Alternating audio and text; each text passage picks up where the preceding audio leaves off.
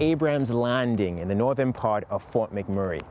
This RV park opened in June to house evacuees from the Fort McMurray wildfire who either had their homes destroyed or damaged. Right now, there are about 145 RVs here, housing hundreds. Some are families with children.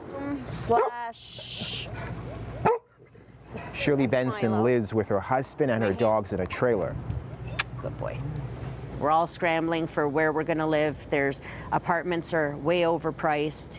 You know, they don't accept, most of them don't accept dogs. The city says residents can stay in the trailer park until the end of October.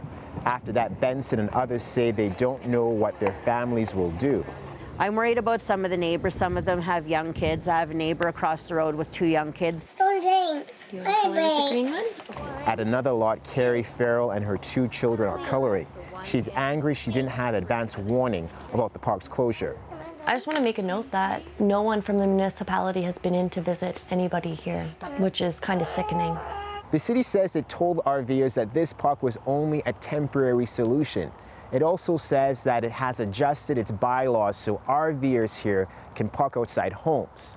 Right now, it's going to the province of Alberta to ask it for money so that it can build temporary shelter for people who are homeless. David Thurton, CBC News, Fort McMurray.